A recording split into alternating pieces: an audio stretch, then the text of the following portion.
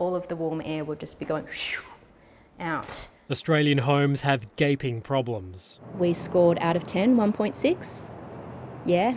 This isn't golf, right? That's bad. Right? That's bad. In Victoria, homes built before 1990 average 1.5 stars for energy efficiency. Post 1990, just 3.5. A lot of us do literally live in tents.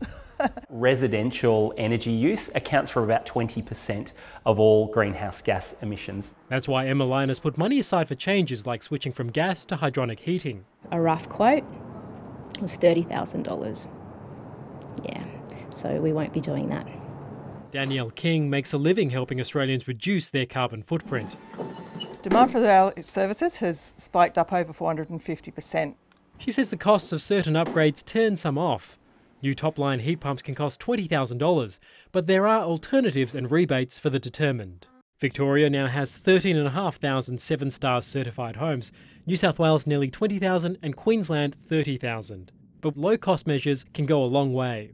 That includes draft-proofing by sealing cracks and gaps, solid drapes and curtains to keep heat out in summer and in winter, and cleaning heaters, since heating can account for 40% of energy bills. Emma Linus is still weighing up her options, but getting to a carbon-neutral position remains her top priority. I just think it would be great if there could be more incentives for people to do these things and to make their homes more energy efficient. Skandar Razak, ABC News, Melbourne.